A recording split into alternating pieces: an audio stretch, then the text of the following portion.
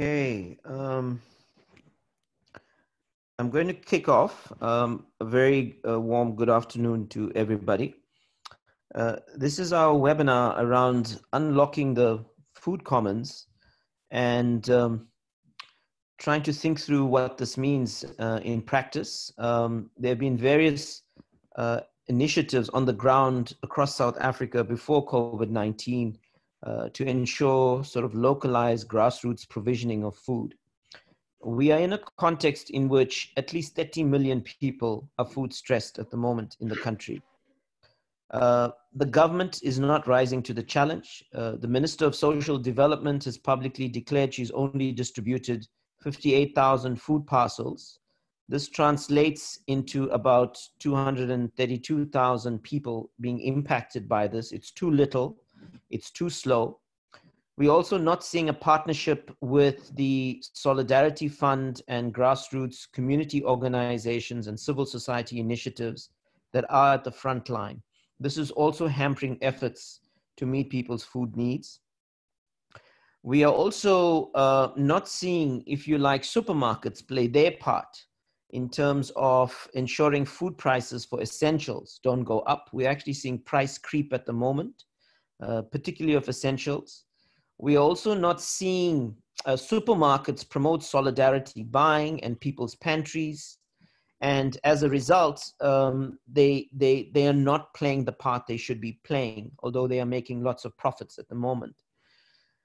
But despite all of those problems, and maybe because of those problems, rather, we are seeing major hunger flashpoints. And I think we've got to characterize these things appropriately.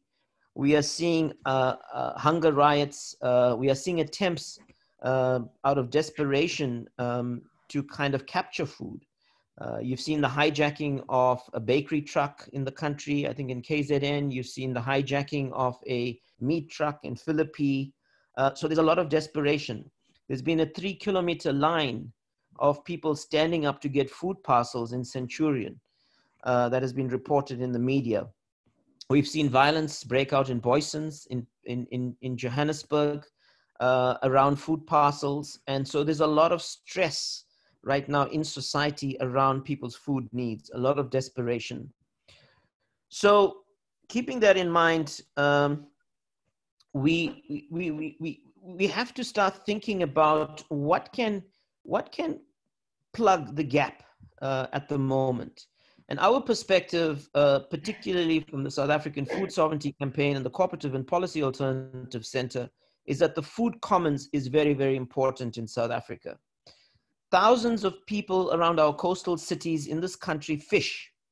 And they fish to feed their families, and they fish to also generate an income. They've been locked down at level 5, and it's not clear where they are on level 4. We also have 180,000 small-scale farmers. This is not the 4,000 farmers that really control agro-industrial food production in this country, but 180,000 small-scale farmers that also produce across the country, and they are very crucial for food supply to informal traders. And again, it's very patchy in terms of the rights they have to come on stream to continue producing as well. We also have community gardeners, and thousands of them across the country in food hotspots. We have micro farmers working on probably 40 square meters or less of land. And all of these hotspots and food practices are very, very important in the everyday lives of people in South Africa.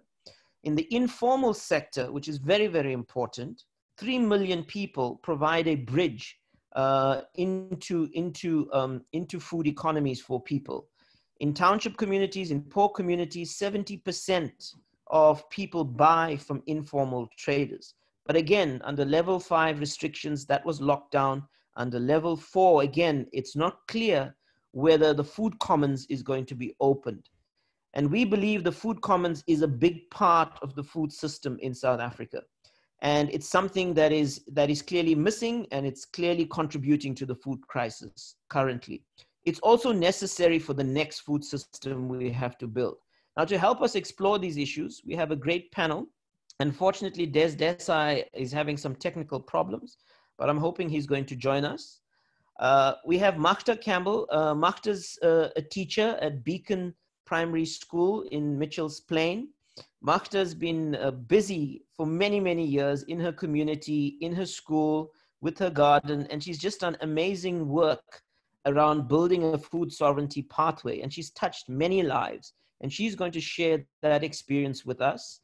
We have John Nzira. John has been an agroecologist for many, many years.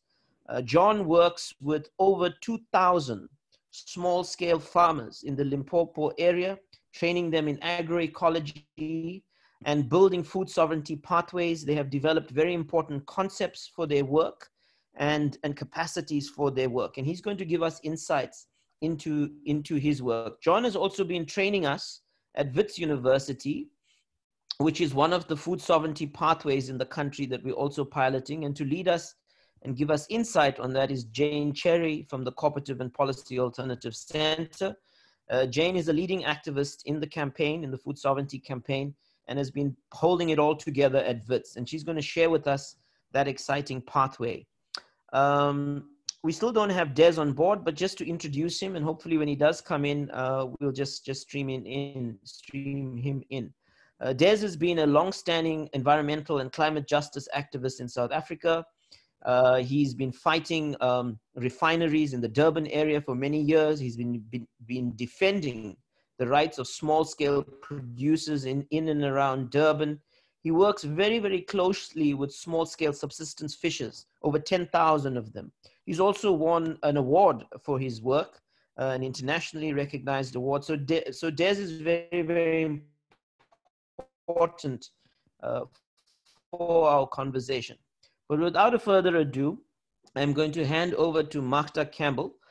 Magda, please present on your experience. So you have about 10 to 15 minutes. Thank you, Vish. Comrade Vish. Can you hear me? Can you hear me? I'm okay. Good day, comrades. It's good to be connected again. And today I'm Magda Campbell. I am the founder of Beacon Organic Gardens, situated in Mitchell's Plain. Yes, with this COVID-19, it had a huge impact on us, where we did not expect this to happen as immediately, although we were aware of the coronavirus that was out there, but didn't expect it to happen within days. So what happened, we had a great loss of, because we are situated at the school and we work with special needs schools, children, the principal decided that we had to shut down immediately because of the safety of our learners at school. And at that time, we had a garden full of food and there was no way. We had to close down and everything was locked and food went wasted. We were not even allowed to enter our school premises without a permit. And it took us 2 weeks to get the permit out. And we had our market, Umthunzi Community Farmers, that is our market. We had to collaborate with them and they helped us to get permits. And also while we were trying with the first 2 weeks, they also helped us to get some funding from our customers, which was a great help. We also had to put things in place. But if I should come back to our community, there was food available and the community had no access to the food, which was very sad because we were not allowed to go to so that we can feed our people. So after 2 weeks, when we had access, we could at least go in but wait most of the things, because there was no water, there was nothing. And most of our vegetables, deteriorated and that was to us a great loss. So now what we say now, we now that the lockdown, we're on stage 4 now and we have access and we have all our prevention equipment. So we have access to our communities, our gardens. But what I can say is that in the Mitchell's Plain area alone, there are so many people that went without food. And there was a struggle because, of the violence within the community, especially those that were desperate. They used to protest because there was no food. There was some delay with the food parcels in the beginning. Things was finally operating now where people have access. We had to join up with NGOs that can help us buy our veggies from us that we could save. And then that we also invest that into the communities. So that is there, at least there is some breather where we can say that we might have lost, but we're also starting now, you know, to generate again money to sustain our garden should everything is back to normal. But now in the Mitchells Plain area, if I can just go back on the Mitchells, as of last week, Wednesday, the latest statistic was that we have 115 people that was tested positive in Mitchells Plain. And even from our malls, prominent malls was on shut down because there was also people tested positive, including one of our police stations. So, but overall, what we have that most of the people adhere to the regulations, but there are instances where individuals contravene the regulation in certain areas, which is a problem within our community.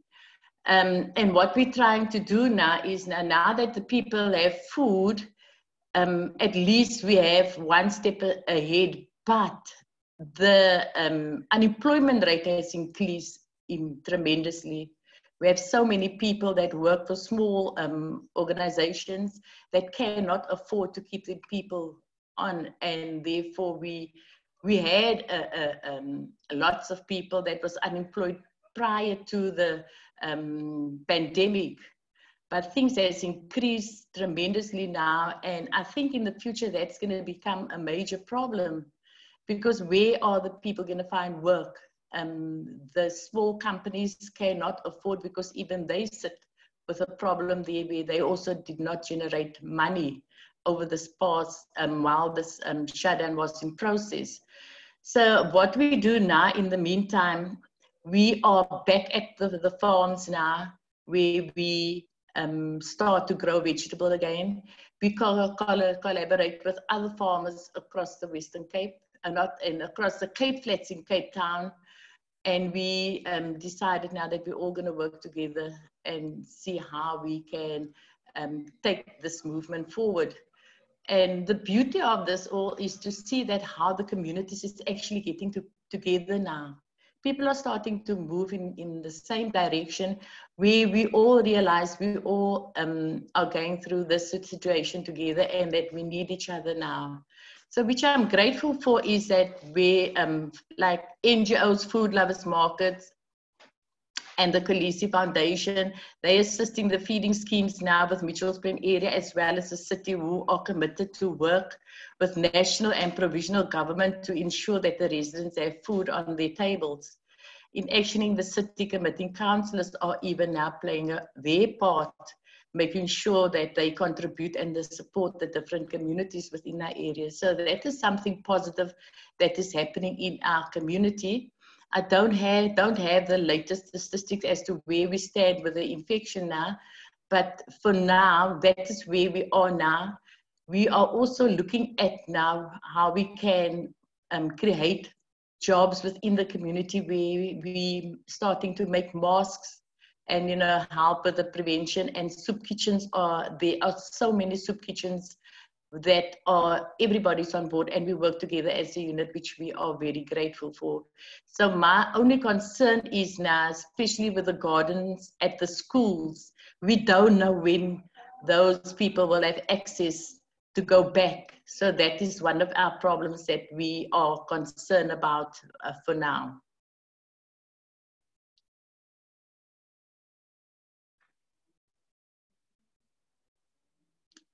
I can't hear you, Vish. I can't hear you. Sorry, Mark. Before I move on, do you want to just give a little bit more detail about your garden and the links you made with households and stuff over time before COVID-19? Just a little bit of information. I started Beacon Garden in 2015. And the reason why I started was to create a platform for learners with special needs, because I am situated at an Alson school. And when I was busy working with the workers, parents was very impressed with the progress of their children. And they started to come to me and were interested in also to start their own gardening. And I thought, you know what, with me working with the special needs children and creating a platform for them, I then decided if I can register the business and employ some of the ex-learners of Beacon School and create jobs for them, which will be a plus for them. And out of the 3 that I employed, they all permanent, working for the government at schools now, and they all started their own gardens. And with me being on one of the main roads, the community were very interested to see what was going on, because this garden was growing, and they thought it was just a school project. But when I joined up with Soil for Life, they work with community, because, you know, I could not handle, one person could not handle the entire Mitchell's Plain. And we decided to come up with a home gardening project whereby Soil for Life, they have the resources, they have the funding, which I never had. And I decided to become partners with them so that I can make use of their trainers to support me to help people to set up home gardeners within the Mitchells Plain area. Because it's so sad to see that people go hunger. People are dependent on the SASSAs, you know, the government support that they get. But that is a once-off income that they have. And I believe that when people have their own food garden, then they have food on a daily basis. And we were working towards zero hunger within our communities. And we have 4 sections where per year where we would take groups on, and we would spend 3 months with them, you know, help them growing, educate them. I also started a resource center where people can come in at any time to the garden, and they can come ask or volunteer to see where they can improve their garden. And what we also did out of that, I managed to work with other farmers from other communities. And we also create this market, which is Umthunzi Community Farmers. It's a market that we as farmers, small-scale farmers, started on our own, because that was a common problem whereby our farmers had no access to markets. And we have grown tremendously over the past 3 years, started our own garden. And now the beauty of this all is where the communities, even if we have just 3 bunches of carrots or whatever you have available, we would take that and also generate the income for our people. So currently the Mitchells Plain area, and including the Cape Flats, because I'm working now with different communities, not just Mitchells Plain, where we all decided that we're going to work together and start making things. Because, you know, one thing I've learned since I started working with SAFC is that we need to push from bottom up. And that is what we were doing, because we wanted people to acknowledge the work that we do. And for now, that the contacts that people have made with me is that people starting to acknowledge, we getting recognitions. We started, our farmers have now over almost 1,000 customers, where we drop off vegetable boxes on a weekly basis, which means there is some positive movement from pushing up. So now, I think after, I trust and I believe that after this, we will have even more acknowledgement where the government is concerned. So yeah, I can just thumbs up for the people. You know, when I started, I was alone. There was times when I thought I was going nowhere. But today I can see that it really paid off, all the hard work. Like now, when you need the farmers, they are there. They are eager to do anything, because they can see that we are making a difference within our lives. We are not just dependent on government, but we becoming financially stable. We're not where we would love to be, but we are on our way. So that, and I feel now doing it together as a unit, we can compete with the corporate guys now. Thank you, Magda. I mean, this is the point. I mean, you've been building a food system in your community, impacting households, impacting the community in general, and that's the story and lesson we have to learn from you as well. Thank you for highlighting that. John, over to you and your work in the rural areas and building pathways.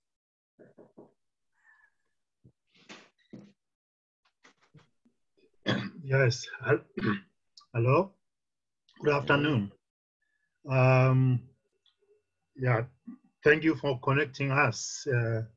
This is very important for all of us. I'm from Ukuvuna. Ukuvuna is working in Limpopo. Whilst working in Limpopo, we have target areas or districts. We are working in Skukuni district, and we are working in Capricorn district, and the Vembe district, and Waterberg district. Of recent, we are going to work in Mopane district. But how we are operating there in the Mopane, in all these districts, we are taking opportunities that are already there and also considering the challenges that we are coming across.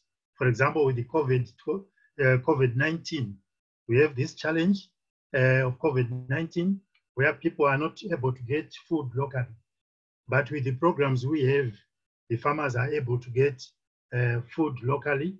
And we are also saying with this COVID-19, it has also some opportunities that are that we are coming across, because the opportunities are, it is driving us to grow our own food. And this is the answer to be sustainable in our communities, or even looking at a broader scale, looking at a country. It is important that most of the food should come within South Africa to feed our South African people.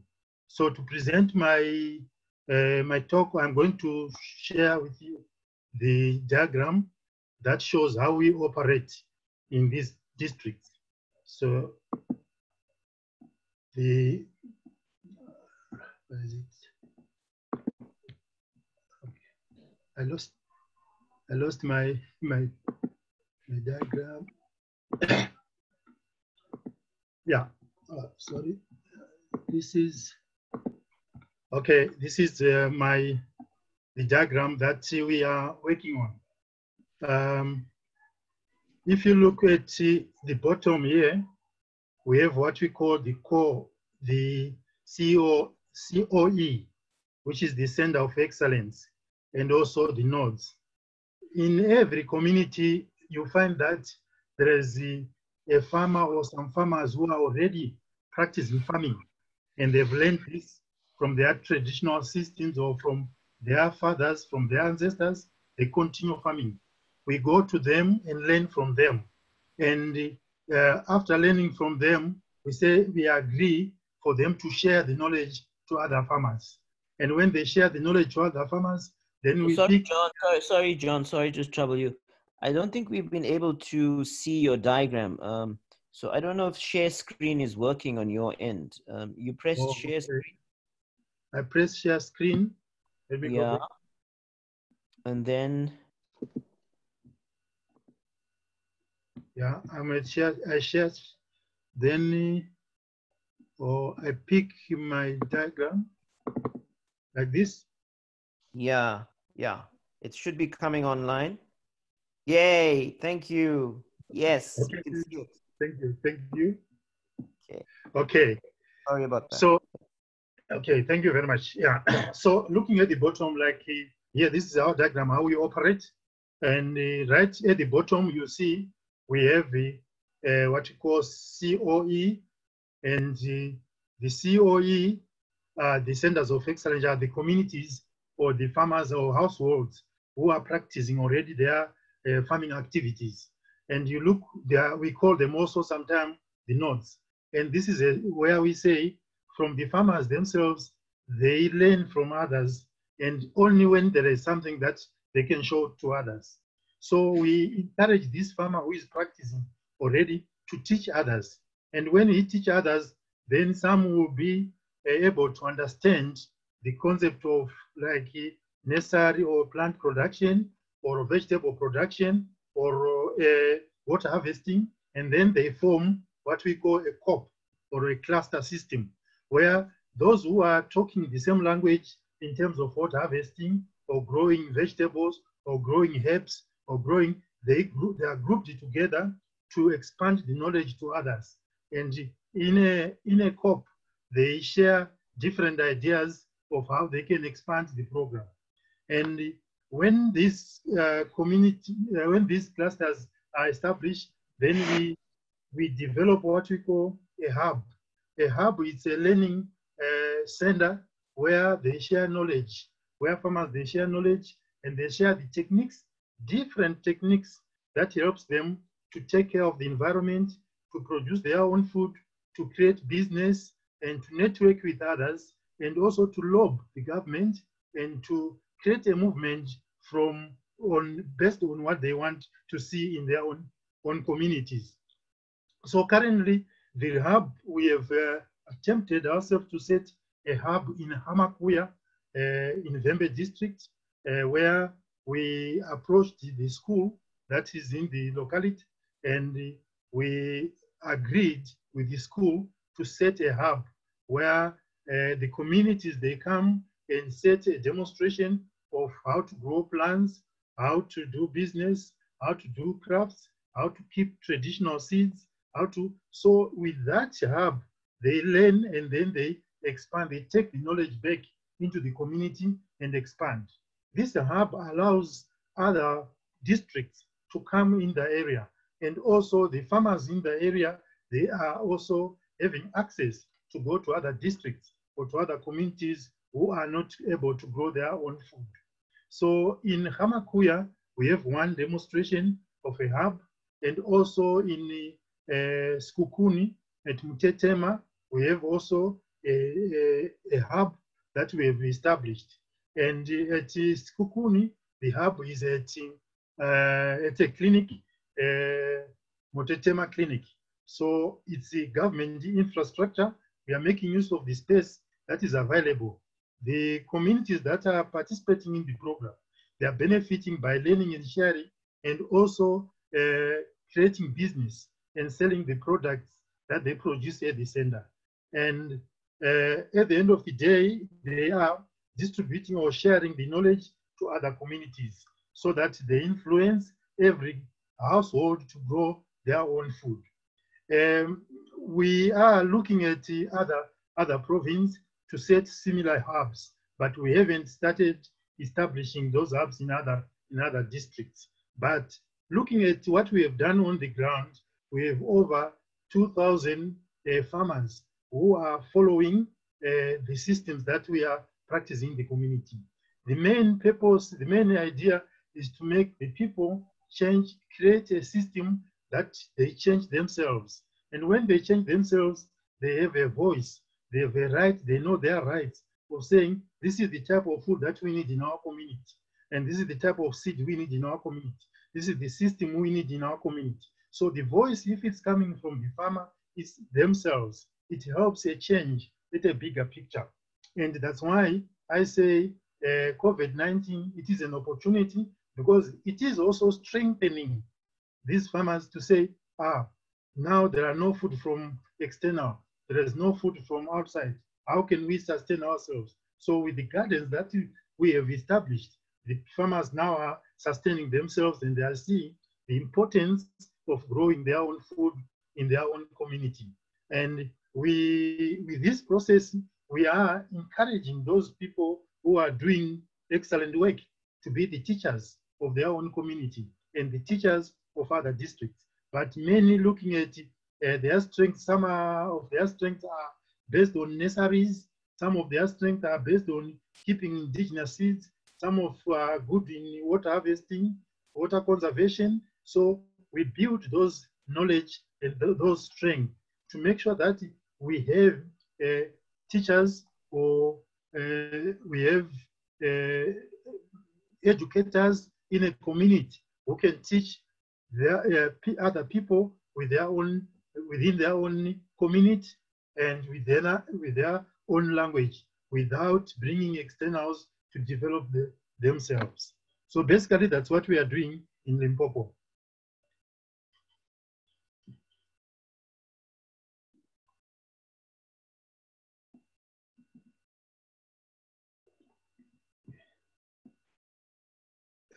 We can't hear you. Sorry, thank you, John. This is an example of a concrete practice of advancing a food sovereignty pathway in a rural community. And Martha gave us a glimpse into what she's been doing in an urban setting. Now over to Jane Cherry.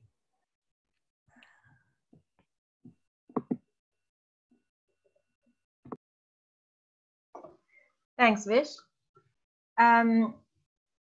My internet connection is a little bit unstable, so please interrupt me if you can't hear anything.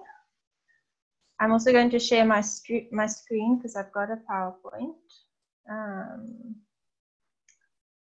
Let's see if this works.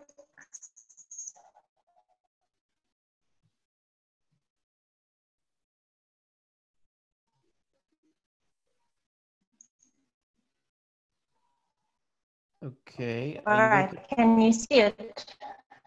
Yeah, can you put it in full screen mode? Can you see the screen? Yeah. Okay. Can you put it into full screen mode? The slides.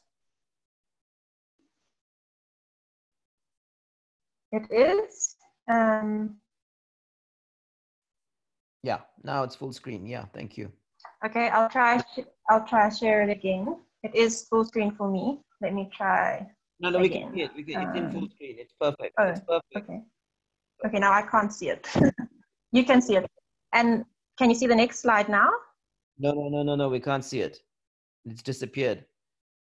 Okay, I need to redo that. Just a moment. The connection is not that great. Sorry about this.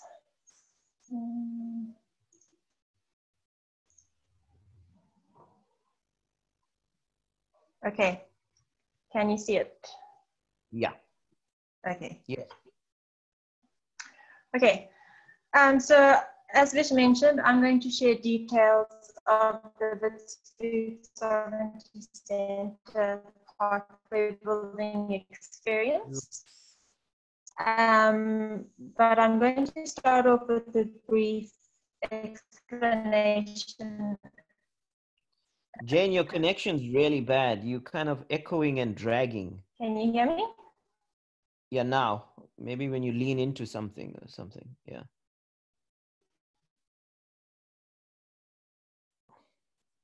Hello? Okay. Hello? Okay, let me try again. You clear Hello? now?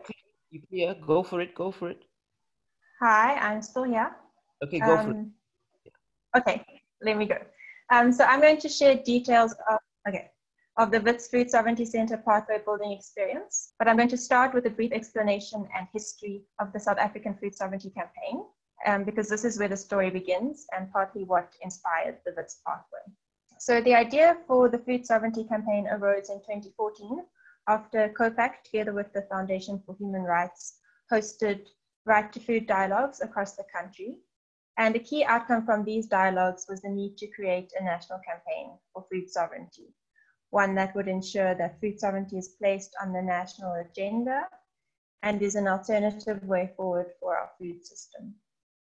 So in March 2015, the SAFC was launched as a campaign, and it was made up of organizations representing small-scale farmers, NGOs, community organizations, cooperatives, waste pickers, the unemployed, students, and the hungry, to name a few.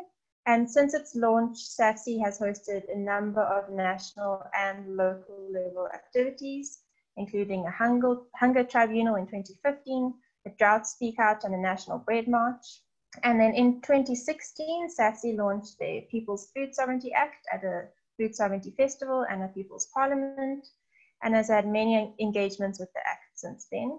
It was after 2017 that after the 2017 SAFC Assembly that the orientation of the campaign began to shift. And here it was decided that instead of focusing on national interventions, energy would shift towards local level food sovereignty pathway building. So there were still some national level interventions like dialogues on the drought in 2018, the climate justice charter process during 2019 and 2020. But essentially since 2018, SATC partners have been in a process to build food sovereignty in villages, towns, and cities. So here's just a few pictures of some of the campaigning that we've done. The first picture is the assembly. Next we have that was the tribunal, some activist schools on agroecology, and then the bottom pictures are the hunger march, which ended up at WITS, which I'll touch on later. Can everyone still hear me and see my slides? Yeah. Okay, yes. Good. All right, so building food sovereignty in villages, towns, and cities. This means that we are building on existing pathways that partners in the SATC has established in their communities or sites, and that we are strengthening them and initiating new pathways. Some examples includes Magda's and John's excellent examples, but there's also more across the country in Eastern Cape, in the West Coast, in Limpopo, where people are building food sovereignty, working with their communities, fighting against mining, practicing agroecology, doing training, etc. And COPAC, together with input from other SATC partners, have contributed a number of tools to assist communities as they build pathways. And these are activist tools that can be workshopped in communities, and they cover a range of topics like food sovereignty, worker cooperatives, seed saving, water sovereignty, land justice, and climate justice. And all of these are available for download on the SATC website. And at our national events, we have handed out a lot of these documents to the activists. Can you still hear me? Yes. Okay, good. I got a notification that my network is unstable, but I'll keep going. Okay, so it was partly because of this shift in the SATC to start focusing on building food sovereignty locally that COPAC, a SATC partner, decided to focus on WITS. COPAC is based in Johannesburg, and our board chairperson, Vish, is an associate professor at WITS. And as we had been continually engaging with students and as volunteers in the SATC, we decided to scale up our involvement and entered into a memorandum of agreement with WITS to establish the Food Sovereignty Center. So what is the vision of the center? The vision of the center is to create a university that is ecocentric and provides leadership through its own example to advance food sovereignty and climate justice. And as a hub and pathway, it then becomes an example for more hubs in the inner city, through which an inner city alliance and pathway can be advanced. The idea is that these hubs serve to network households, small-scale producers, seed savers, water commoning initiatives, consumer markets, and cultural nutrition programs related to indigenous food. Okay, so that's the vision, but how do we get there and what steps have we taken so far? I'll start off again with some more background, this time background on the center. So it's been a lengthy process. It started off back in 2015 when a student forum was established at WITS, later called the Inala Forum for Food Sovereignty and Climate Justice. This was actually inspired by Vish's international relations class and later gathered members from across different faculties. And then in 2015, the students, and I was one of them, set up their first food garden on campus. During 2016, together with SATC, Inala took part in the National Bread March and handed over a memorandum to WITS, which laid out how the university could become more food sovereign and climate just. And here are these photos again. The one on the right is us handing over the memorandum to WITS management. After discussions with WITS management, the sanctuary building, and I'll show you pictures of that later, was allocated to the WCCO, which is the WITS Citizenship and Community Outreach, for the existing university-funded meal bank and the donor-sponsored food bank, and the soon-to-be established Food Sovereignty Center. Before this, I should just mention, the meal bank was located below the Matrix, which is the fast food complex at WITS, and the students would line up in a loading bay, surrounded by trucks and exhaust fumes to receive their hot meals or their meal packs. And so the sanctuary building now provides a much more dignified space for food-stressed students to receive food parcels and to eat their meals, and also cook their own meals if they want to.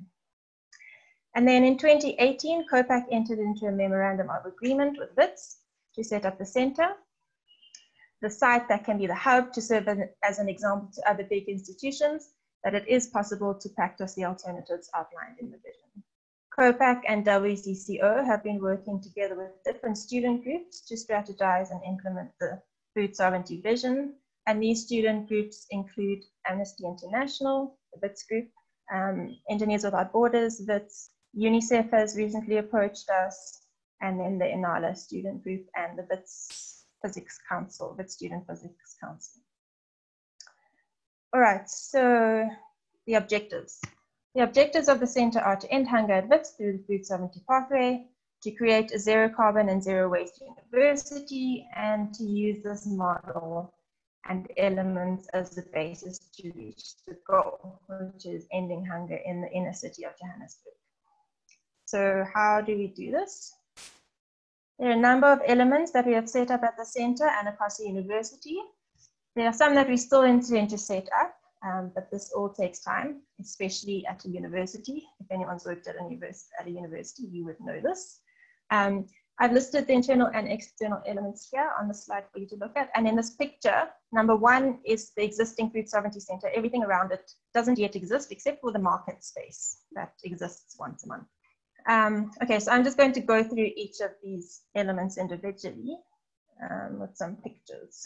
So first, land, water, composting and food gardens. This is about setting up food commons gardens across the university, maintaining the gardens, harvesting water or using water wisely in the gardens, developing a zero waste approach, and offer training to the WITS staff, students, and the greater community in these elements.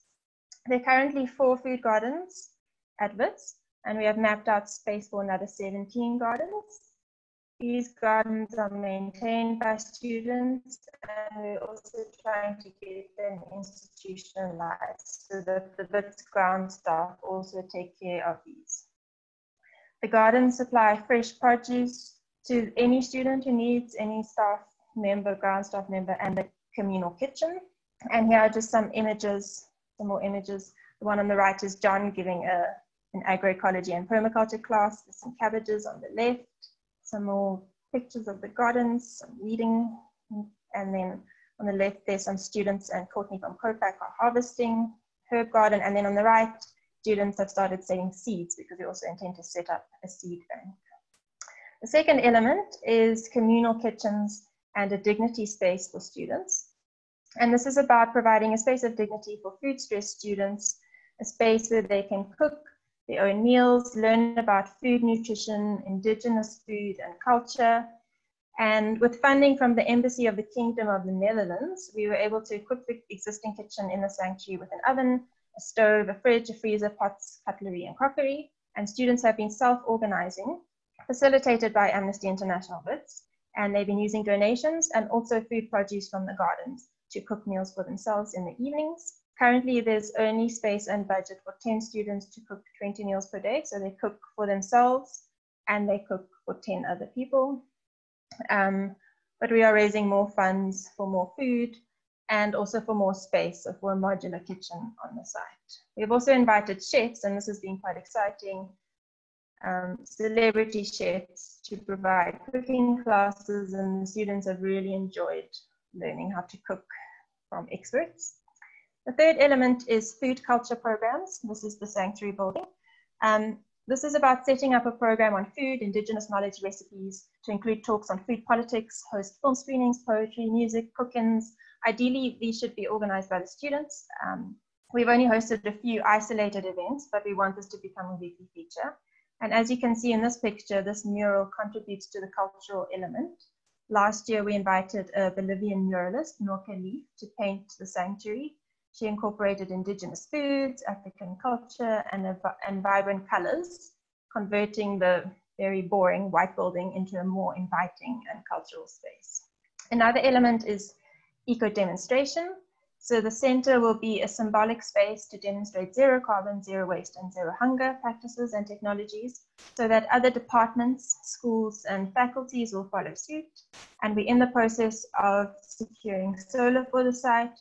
and we have set up water harvesting at one of the gardens so far. We're also working with the university to look at how they're managing their waste. So it's all happening slowly. Another element is the Food Sovereignty Consumer Co-op or market. Long term, we do hope to set up a cooperative with different members, but for now we provide a platform for local farmers to self-organize and to sell their produce at a monthly market to Wits staff and students and other community members. And they sell organic products at very reasonable prices at this market. And then there's a few elements that are still in the pipeline, such as the Food Sovereignty Research Center. This is a longer term goal. There's no department in Wits that deals directly with food sovereignty.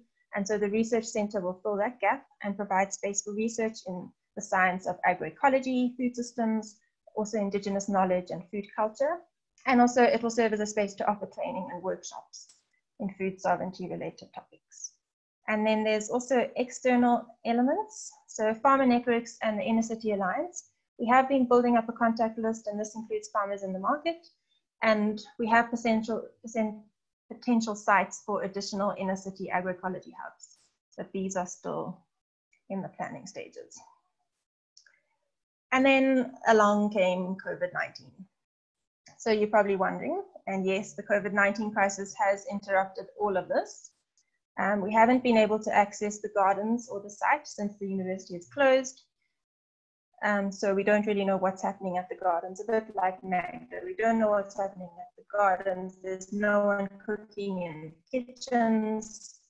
There's probably weeds popping up, but John will tell you they're edible, most of them probably. And so as soon as we allow it back at the university, we will get back into the garden to weed, but also to strengthen this pathway, keeping in mind social distancing practices and health guidelines. And just to note, to this end, we've worked with ACB on a pamphlet for growing food in the context of 2019. And this is it. It's not yet final. We're still getting feedback on it, but you can take a quick look at it. We're also getting it translated. So keep your eye on our social media pages for this pamphlet in the near future. And then just to end, just to say we can't guarantee that there'll be no more COVID-19 or similar interruptions. I'm going to stop sharing my screen.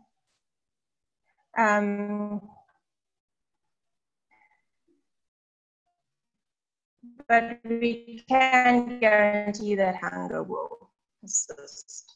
And sites like these, spread across the country, will provide important pathways for supplying nutritious, culturally appropriate food to communities in need. And we're hoping that this Wits pathway will show what is possible in communities and big institutions, and how we as communities can respond to the crises without the dependence on the corporate food regime. Thanks. Thank you, Jane. So I don't know if Des has been able to link in. Does any of you know? Jane, do you know if Des has been able to link in with us?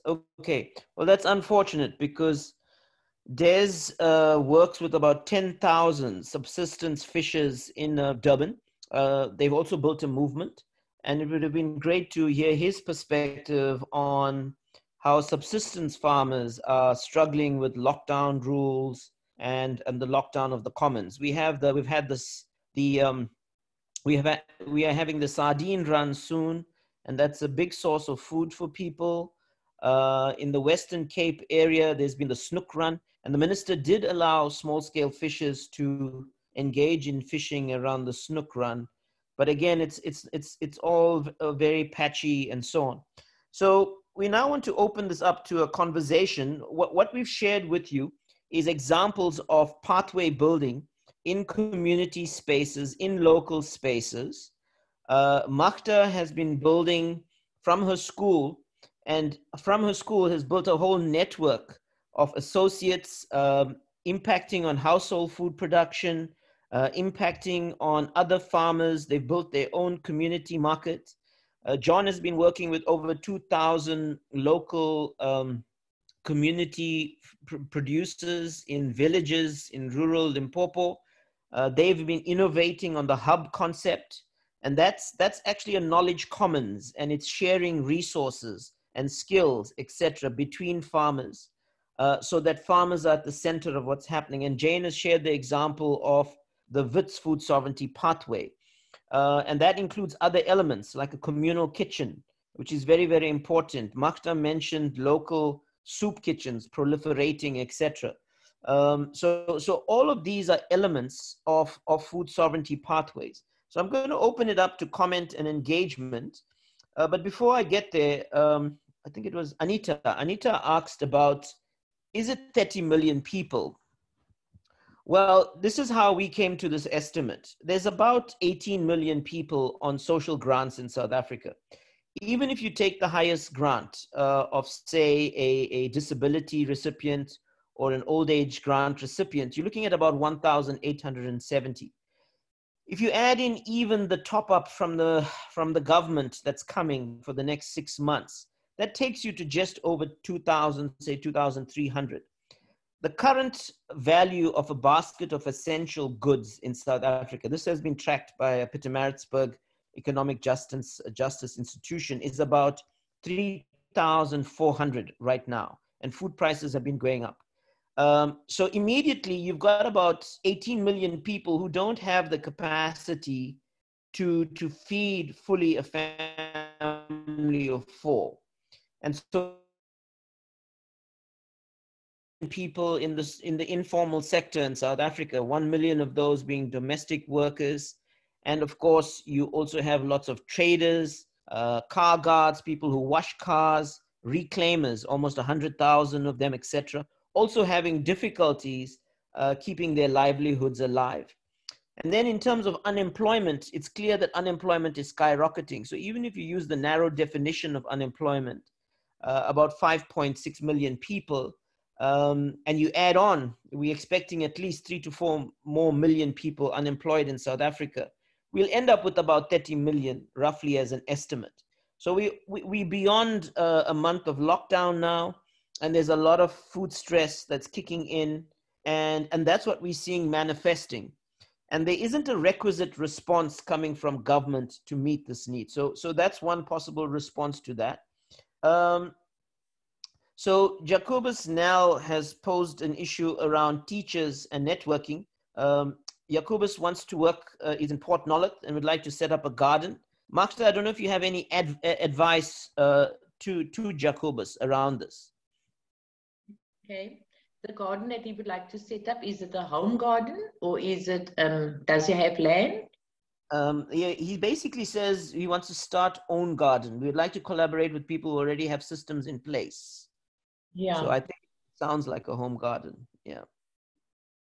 Yeah, I mean, if I think that is the way all South Africans should go. And I think we realize now that how important it is to grow your own food, because you know where your food comes from and you know exactly what you're eating. When you buy anything from the store, you don't really know how nutritious the stuff is that you buy. But in order for him to set up a garden, and I think it's very essential for people to decide on what is it that they want to grow, because there's no use starting a garden and you grow things that you cannot use in your kitchen. So if you can identify, there are certain things that are seasonal, but most of the vegetables, like your cabbage, your beetroot, those common vegetables, that is things that can grow right through the year. So he must now sit still and decide what is it that they need in his kitchen, and then work on that. If you go on the website, he can Google it, where he can find what vegetables to grow. He can go to any nursery and see what vegetables he can grow during what time of the year. So Edwin Englis asks, there are several open spaces or comments in Observatory which are suitable for growing vegetables, especially for the homeless here. Is there any who offers training in setting up veggie gardens, anywhere to get seeds for such gardens and so on? John, I mean, maybe you should come in here to talk about how you've done training and how you've shared knowledge amongst the villages you work with in Limpopo and so on, and what is agroecology and why it's so important. Okay, yeah, thank you very much. We'd like to start on the first question where Magda responded. The entry point for starting a project or a garden is to make sure that you do a proper assessment to check how much water do you have at your household or at a school. And if you do not have tap water, how can you harvest water from the roof into container so that you can start a garden? And you need to check the soil, test the soil. What type of soil are you going to use for growing what type of crops? So there is a lot of assessment that one has to do before you start a garden. And also you need to make a connections of other people whom you know who have already started gardens, who are in the area, and make a network out of that. Then you can start a good project of gardening. How to start a garden, especially in open areas? People have to organize themselves first. Like if it's an urban area, you need to identify 1 or 2 people who are already doing gardening, and then start small and approach the open areas or identify who own that open area and get permit to grow food on that piece of land. But the same process of analyzing the soil, analyzing the vegetation that is growing there, assessing how much water you require in the area and how you can bring the water there is very important. Like in the rural area, we first, when we're doing agroecology, it's to look at what resources can you use around the farming, where you do not go and buy synthetic chemicals or fertilizers or any other things that come from outside. What are the resources around? Looking at water, you have gray water from the house. How can you turn this gray water into good water? How can you treat it to make it available for your garden? Looking at the organic matter that is wasted. How can you trap this organic matter and make compost? How can you turn the wood ash into biochar? And how can you take any organic matter into compost? How can you use earthworms to turn organic matter into fertilizer for your garden? So that defines agroecology. And the process of designing it's the approach of permaculture. So agroecology is more of the practice of using the natural resources around you and grow your own food without external inputs. Thank you. So there was a follow-up issue on that, John. Edwin says there's plenty of water available, but the soil is quite clayish. Do you have any advice on that, on clay-like soil? In soil, despite it can be clay, it can be sand, to neutralize soil that are clay is to add organic matter. So if they start by mulching and putting compost, good compost, the soil pH changes and also the soil texture changes because of the organic matter that you're applying in there. But if you use chemical fertilizer, the chemical, the texture of the soil and also the fertility of the soil changes, and then the soil becomes acidic, and then you end up not growing any type of any food because the soils will be not good for crops. But any soil can be changed, its position, its texture, by continuous adding organic matter and earthworms into the soil. Thank you for that. There were some other questions that came through. Inchadi Mofokeng asks, thank you for sharing your models. How can we integrate these food pathways in residential settings in a way that enables households to contribute to addressing hunger in their neighborhoods in different ways, gardening, composting, water harvesting, etc.? I mean, I think we've been talking about this all the time, but are there any comments on this? I mean, households are at the front line right now. John, you have the hub idea, and we also work with the hub concept at WITS and in pathway building. How are you using the hub to activate or strengthen household production? Magda, from your side, I mean, in terms of your actual practice, how will you be reaching households? I think that's very, very important. And Jane, even yourself, if you have some ideas, because we have been trying to have knock-on effects in the community with the open training we've been doing. So yeah, all of you, if you can share some thoughts.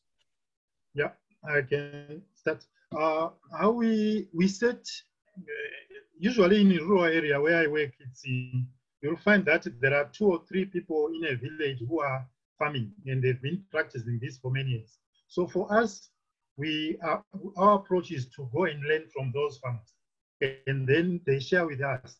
We add our value, our knowledge on that, and then we work on how that farmer can expand his knowledge to others. And then when he train others, then they will start to realize that they can also do that. They can also grow the food. So they expand, and then they form a co-op. That co-op or cluster, it drives them to go and establish the hub. And when the hub is now a center for different activities, it's now looking at what are the important elements or important interventions that are good for the particular community. And we set the demonstrations at the hub so that every farmer who wants to learn, he can visit the hub and learn or gain knowledge on anything that he likes on that demonstration on the hub. The hub is the center of knowledge sharing, and anyone in the community is free to visit and learn whatever technology he likes to apply back at his homestead. Thank you, John. Magda, any thoughts about supporting household production with your work? Yeah, thank you, Vish. I think it's very important for us to get the community involved. But if I can just use the example that we used, because it was very difficult, especially within the Mitchells Plain area, to identify people with backgrounds of growing vegetables. And we decided that the only way for us to make contact with the entire Mitchells Plain was to advertise it.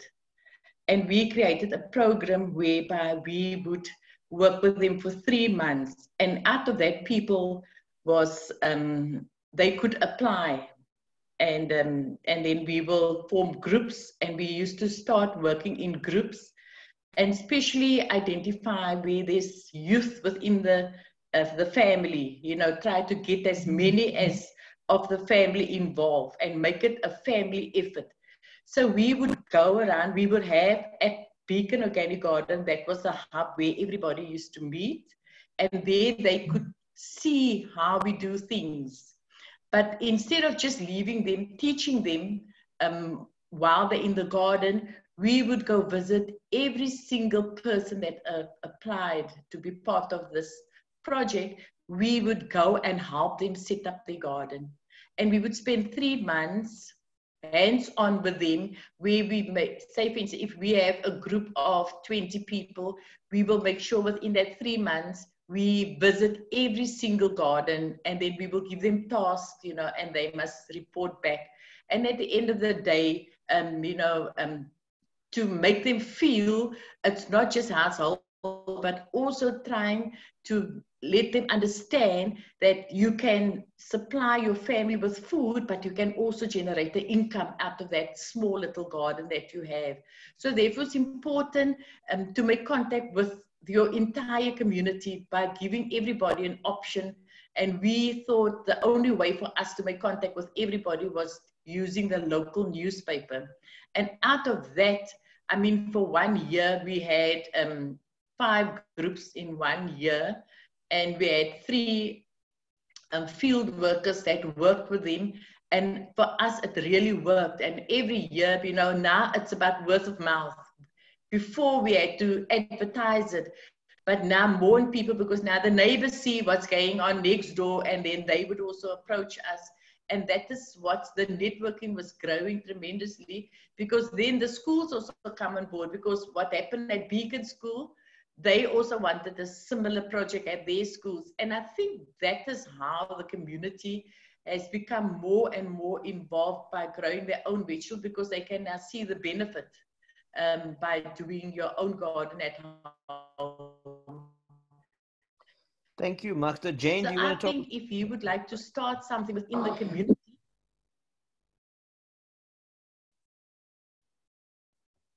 Sorry, it's a bit frozen there. Sorry, Magda, it's frozen. Oh, can't you hear me?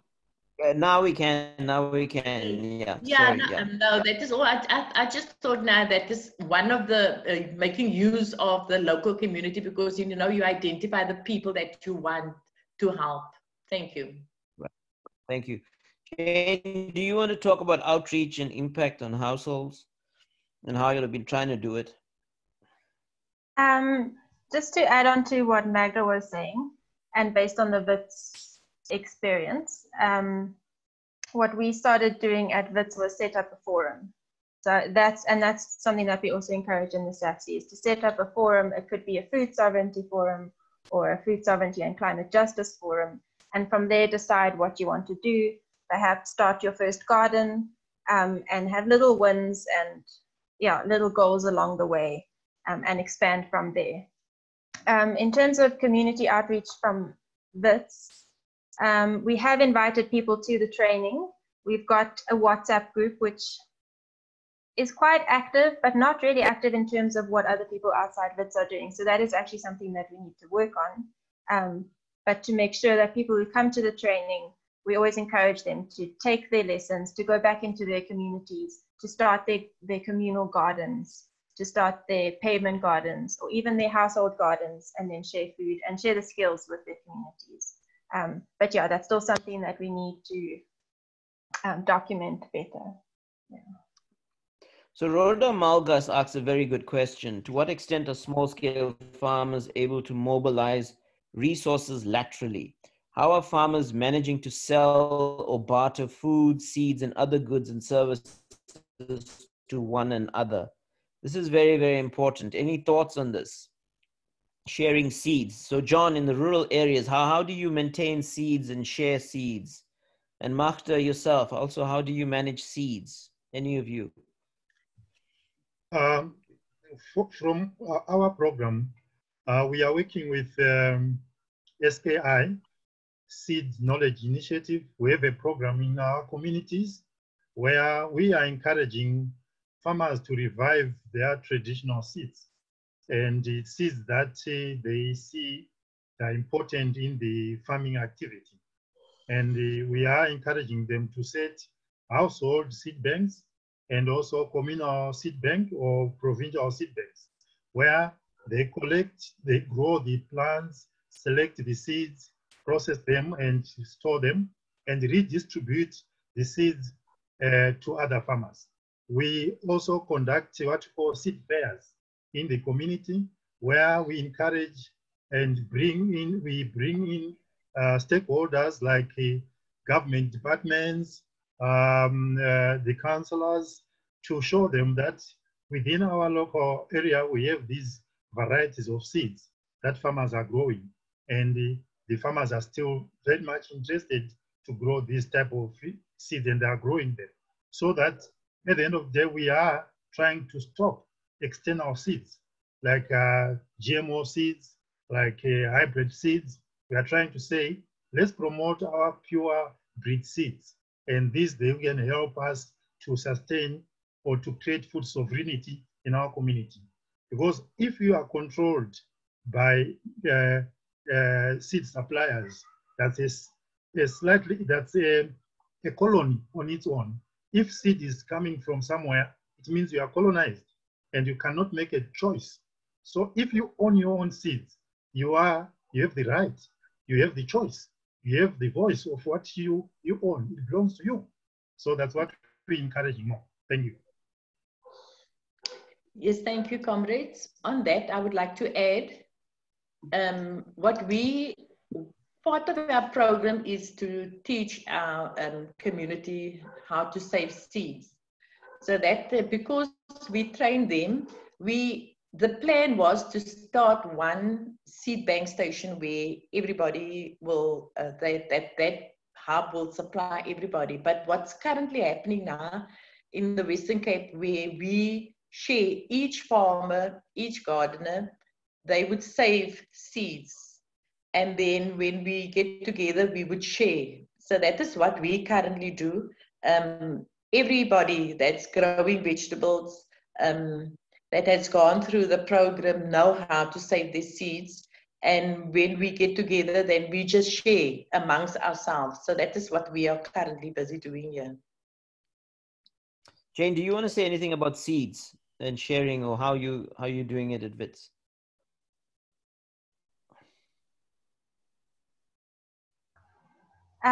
Yeah, that's also something that we need to improve on. But we have had people visiting the center, giving us seeds from around South Africa, even from different parts of the world. And we have a little informal seed bank that the students are maintaining, and we're trying to save seeds from the crops that we plant.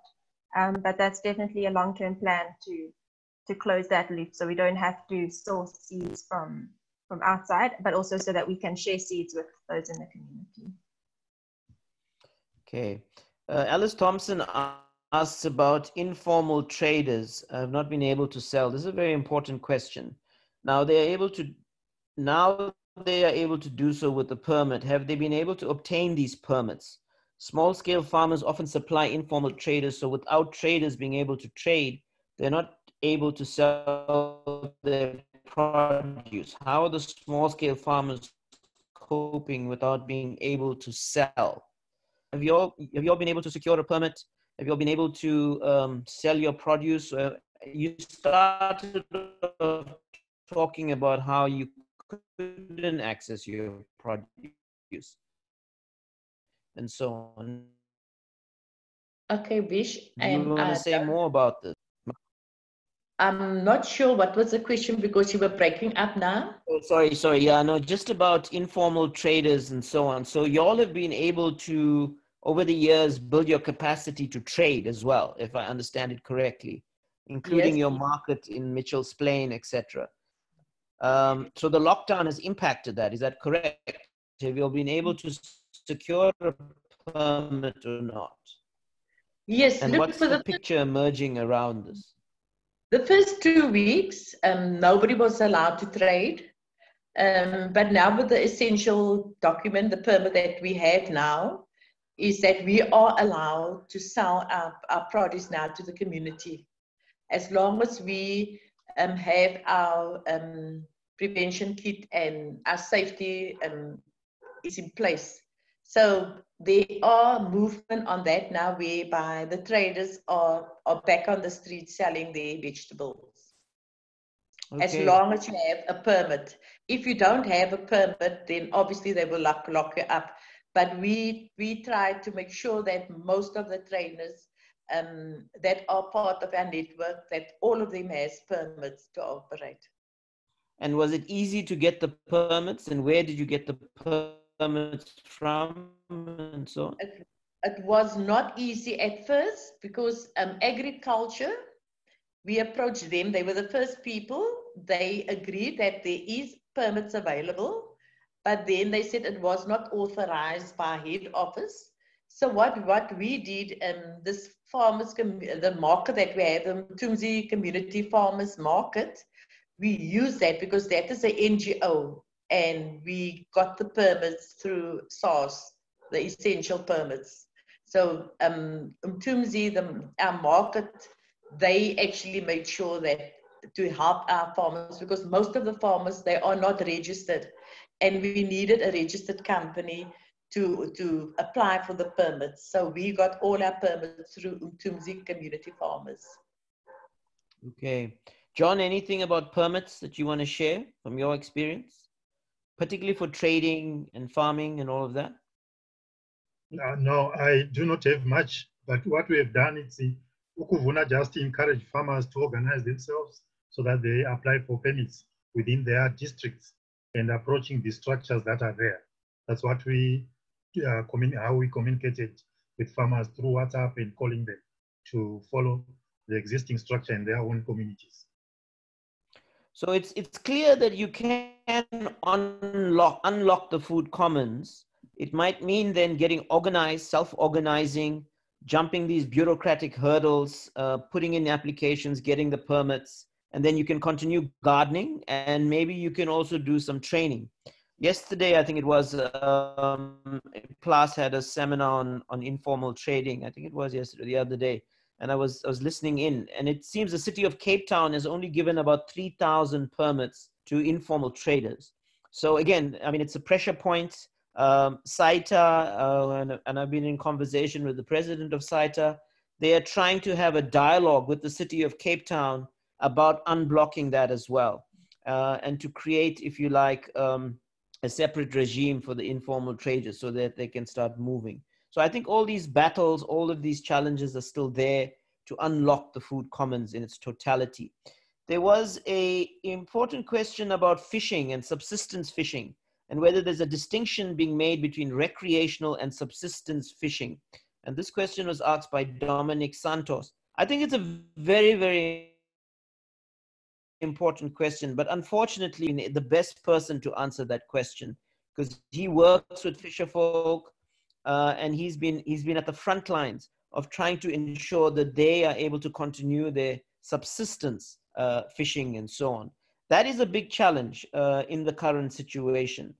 And it's something that we're going to have to confront the state on as well as part of unlocking the food commons.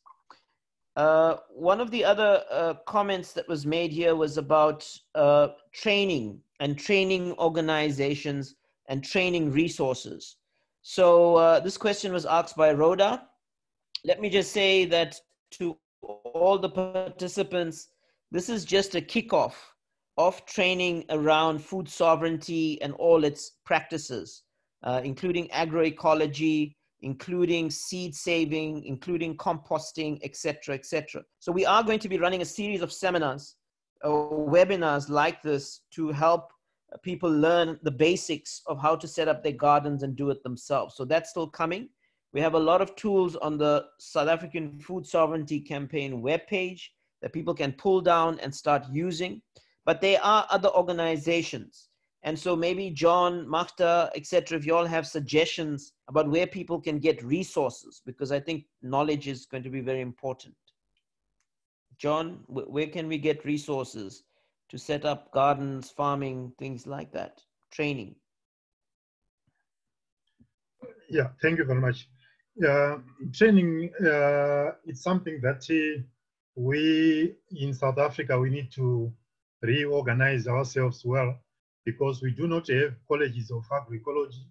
We are still building up based on the farmer experience and also some experts in agroecology.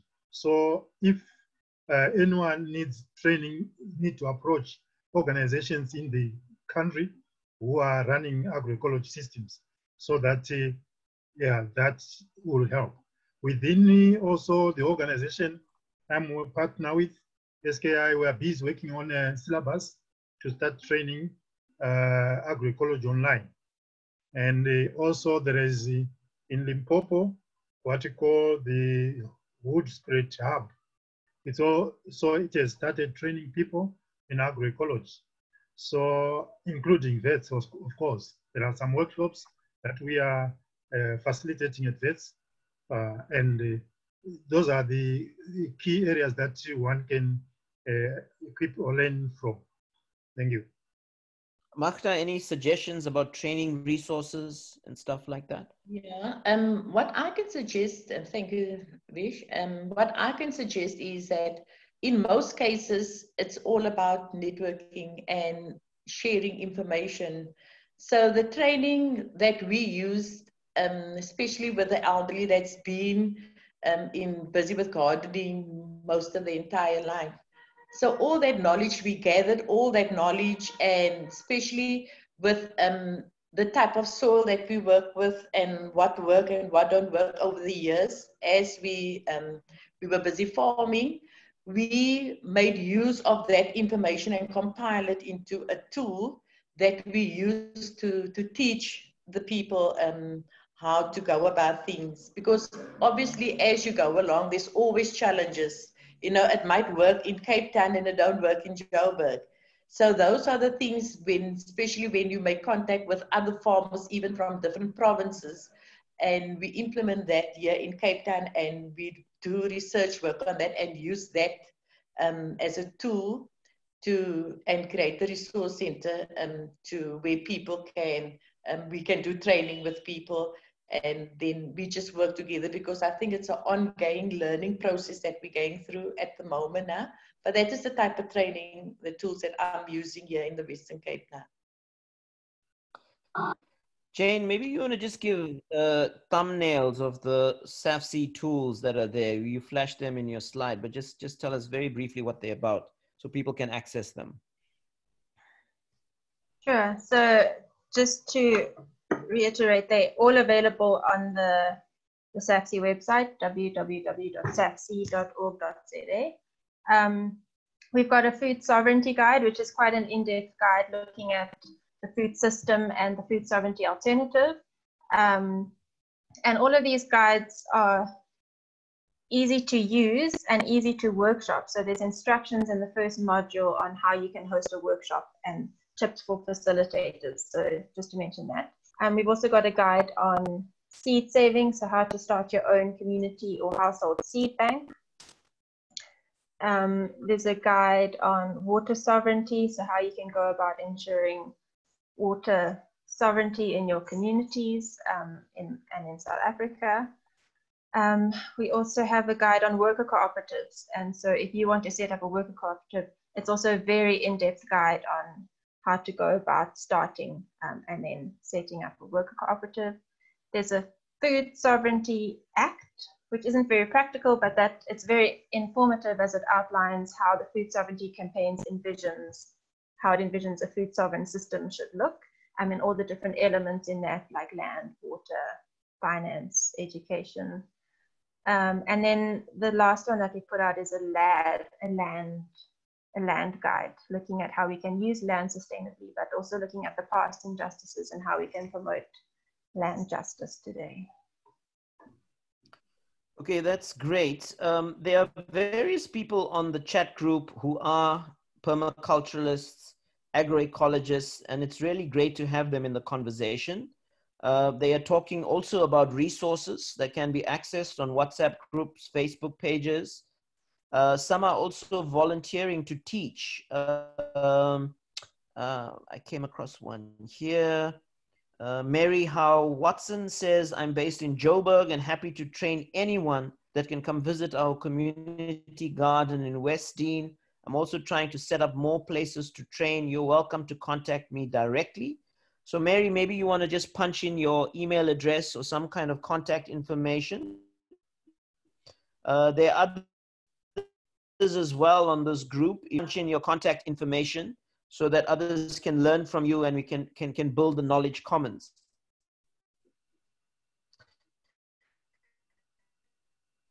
There was a question, what is the food commons? I think this is a very, very important question, and we can start wrapping up on that note.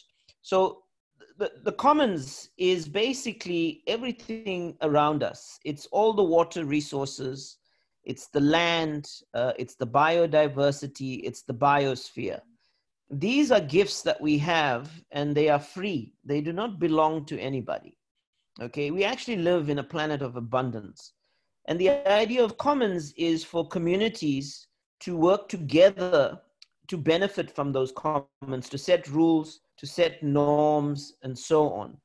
And so the commons has been there historically for thousands of years. And over the past 500 years, the way we work with the commons has been impacted on by colonialism. It's been impacted on by capitalism. And increasingly, capitalism is taking away the commons. It's commodifying land. It's grabbing land. It's taking away water. It's commodifying water. They even want to commodify the biosphere with carbon trading and so on. So our forests, our biodiversity, they're constantly destroying it and taking it away. The commons is the basis for life. And so in the context of food sovereignty, when we talk about commoning and commons, we are talking about the land for farming. That's why community gardening, small-scale farming, cooperative farming, all of this is part of the commons. Sharing seeds is part of the commons. Ensuring that knowledge is shared is part of the food commons that we are trying to build. retrieving recipes and food culture, which is going extinct, is part of the food commons. So this is a food practice that is not about commodification and making a few people rich where there's winners and losers. It's not about taking away from our ecosystems, but rather putting back into our ecosystems. So that's what the food commons is all about. It's at the heart of food sovereignty. Now, food sovereignty is the idea that comes from La Via Campesina, the largest social movement on planet Earth. It has hundreds of millions of members, some say over 300 million members. And the peasantry in the world is still alive and well. We have about 600 million peasants on our own continent. And food sovereignty is about the producer controlling the food system and ultimately the commons, as well as the consumer. So you have culturally appropriate food, healthy food, and you are not, if you like, dependent on food corporations, globalized food corporations, fossil fuel food corporations that are not feeding people. Food security is a myth. Food security discourse obscures the fact that millions go to bed hungry, at least 14 million before COVID-19 in South Africa. But yet, food corporations, Agri-SA was saying, we produce enough to feed South Africa. There's 50% of food waste in that system, okay? The system uses a lot of water. 62% of our water resources is used by agro-industry in South Africa, in a water-challenged country. So we have a food system that is also promoting unhealthy food choices. Because people have low incomes in households, they're forced to eat cheap, unnutritious food. So the challenge for us is to build a new food system. And that new food system has been in the shadows. It's there. And many of us in the food sovereignty campaign are saying, let's strengthen this, let's scale this up. And today you got insight into examples of where this is happening. This is the future, to feed households, to feed communities, to feed villages, towns, and cities. We are going to become a hotter and drier country in the context of climate change and climate science. And I'd like all of you to take this point away. If we do not, we are going to be in a worse situation. And I've said this before. If COVID-19 hit us 2 years ago at the height of our drought, when staple production was collapsing, when livestock production was collapsing, we would be in a very difficult place as a country. We would have had to import food aid to survive COVID-19 as South Africa. So the message that we'd really like you all to take away is that let's start building food sovereignty pathways wherever we live. Here's a moment. The food crisis has begun. It's visible. It's not new. And it's going to be with us throughout this pandemic. And hopefully, through a food sovereignty response, we can address this challenge. I also want to say that what's come out of the conversation very strongly is that not everybody in the food commons is unlocked. And that's a site of struggle. We have to unlock informal traders. We have to unlock subsistence fishers. We have to unlock more community gardeners, small-scale farmers, etc. And that's a crucial political challenge that we will be taking forward. The other point to make in the conversation is that zero hunger starts in your household. And if you start with a household garden, that can immediately push back hunger from your door, okay? And we are saying there's tools, there's a knowledge commons, and we are sharing it with everybody today. Pull down these tools, contact local farmers, local support organizations. There's hundreds and thousands of them all over to start learning from them. We've put up a tool as well on our Food Sovereignty Campaign webpage to start mapping gardeners, community farmers, etc. across the country. So we're making an appeal also for you to log your information there, because that's the alternative food map. And through that information, we'll start linking communities with you. We'll start building exchanges between people who are practitioners so that more knowledge can flow. In the next coming weeks, days, and months, we have to make sure that this knowledge is shared with everybody. Finally, I just want to say that we will continue this webinar series, and we hope that you'll join us for the subsequent ones where we'll do more in-depth training. We're busy with a whole set of resources for that. But next week, we are having a webinar on unraveling or rather unpacking the 500 billion stimulus package. We're going to have 3 political economists with us. Who are the winners? Who are the losers of the stimulus package? So see you next week and stay safe. Thank you to all our panelists, and thank you to all participants. We had over 110 participants in this webinar. Thank you to all of you for participating and for your comments and questions. Stay safe. Thank you, Steve. Thank you. Amandla. Thank you. Stay safe.